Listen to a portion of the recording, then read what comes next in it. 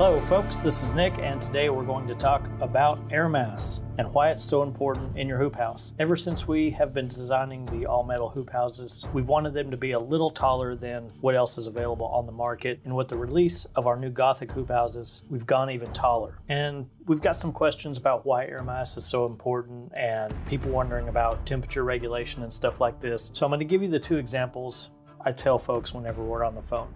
Number one, I have them think about 3 separate cups of coffee, large, medium, and small. If we pour the same boiling water or the same boiling coffee or tea into each one of those, the smallest one is going to get colder much faster, and the larger one is going to hold the heat for longer.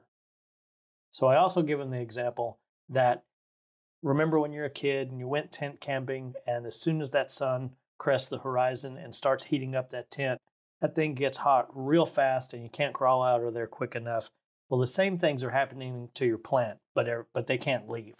So just think about that small confined space and then think about how fast that temperature spikes. So in this scientific yet very unscientific demonstration, I heated up a pot of water at 32 ounces, 2 separate cups at 12 and 9 ounces, and then a small 2-ounce bowl.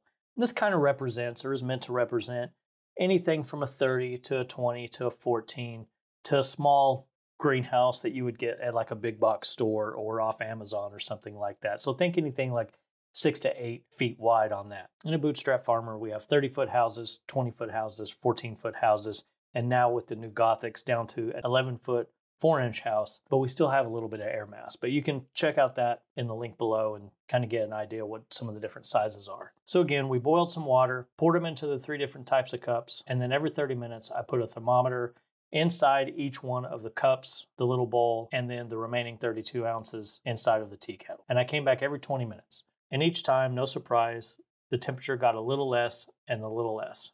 And so if we put all the numbers on a graph, it kind of shows the 2 medium ones holding temperature, and across the board, everything is falling about at the same rate. But the difference is the 32 ounce is maintaining a higher temperature for much longer. And this is why this is important. In a hoop house situation, you're small, medium, and large, and this is going to be determined by length, width, and height. So again, the more air mass that's contained within a hoop house, the more air you have to buffer against the outside air. And for me, one of the other important things to consider is as that hoop house heats up, it's also heating up the ground where the roots are. Happy roots equal happy plants. The smaller the hoop house, the faster it heats up, and conversely, the quicker it cools down. The larger the hoop house, the slower it heats up, but also the slower it cools down. So when we consider all of the things that can happen to the outside of a greenhouse and underneath and the surrounding area of a hoop house, is we're going to have a little overlap on the edges of a hoop house where that cold air and the cold ground is going to fluctuate slightly. But towards the middle of that hoop house, all of that radiant energy throughout the day is going to build up and then more slowly release over the course of the night. Things like wind chill, rain, cloud cover, sun, the length of daylight hour during the seasons, all of this is going to affect that air on the outside and inside of the hoop house. And then there's also a water saturation issue to where if it rains a lot, that outside ground is going to be much wetter and hold water for much longer than the inside. But keep in mind, at the edges, if you don't do proper drainage, you do run the risk of having a little bit of water seep in through the edges and affect not only the perimeter of the inside of the hoop house, but it could affect the ground post over the length of time that this building is up. That's why we're so adamant about proper site prep. And if you need any information on that, we got a couple of videos in the Hoop House 101 and Hoop House 201 series. And again, I want you to remember that as the day progresses, that hoop house is going to gain heat, and then it's going to slowly start losing heat during the night. So one thing to keep in mind is at the end of the day, don't be going in and out of your greenhouse and losing all that air mass that you've built up throughout the day.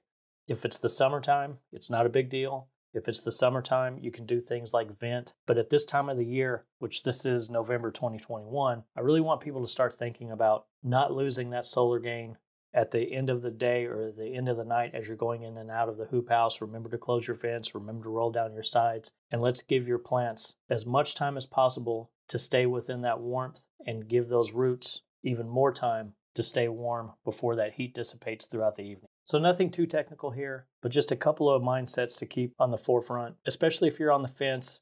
Should you go the next size up, or should you go just a little bit longer when deciding which hoop house to buy? Hope that helps. If you have any questions, go ahead and ask them in the comments below. Visit some of our resources. And if you find any of this helpful, go ahead and like and subscribe. We got a ton of videos coming out that we've spent the last few weeks shooting, and there's going to be a lot of good information coming out for the next few months. So we'll see you next time.